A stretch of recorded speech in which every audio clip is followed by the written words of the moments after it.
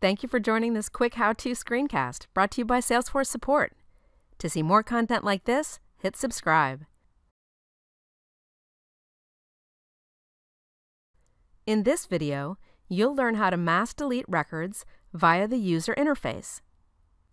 Use the Mass Delete tool to delete multiple accounts, leads, service contracts, and custom objects from the user interface. This is the easiest tool to use instead of the data loader to delete a small number of records at the same time. The first step is to log into the org. Click the gear icon, click Setup,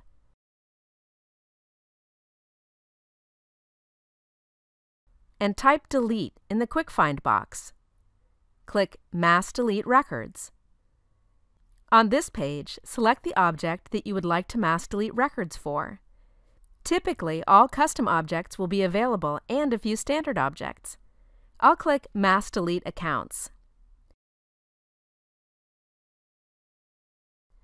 Next, review the text that will state what records will be affected when deleting account records.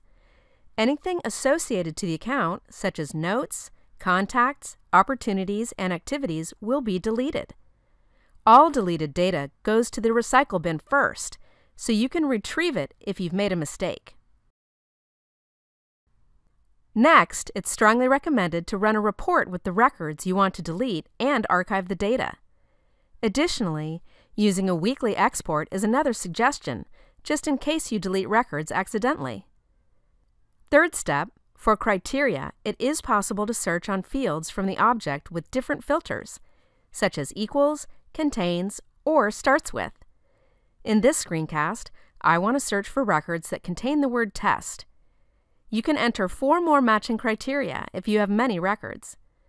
I'll select account name, contains, and enter test in the box. Click search, and the list of records will appear on the bottom of the page. Step 4. Here we choose what to do with closed won opportunities. If this box is not checked, those associated accounts will not be deleted. In this case, I'll leave it unchecked. Step 5. Delete accounts that are associated with opportunities owned by someone else. If not checked, those accounts will not be deleted. In this case, I'll leave it unchecked. For this next section, to be on the safe side, I won't check this, so the records will go in the recycle bin first, just in case I need to restore them. Next, scroll down to the list of records on the bottom of the page. Select the accounts you want to delete by enabling the checkbox next to it, and click Delete.